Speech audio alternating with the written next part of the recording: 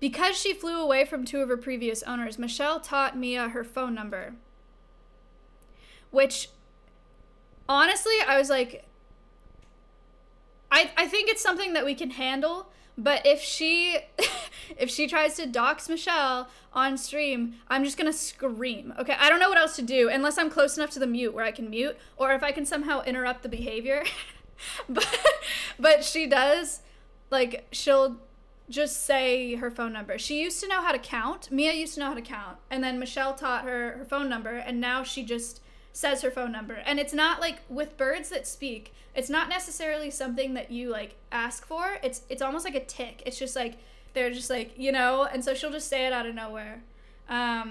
So hopefully, I mean, a phone number's pretty long. I'm assuming that it won't be a problem and I can get to the bird before she finishes and doxes Michelle, right? So that's the only problem. That's the only problem with Mia.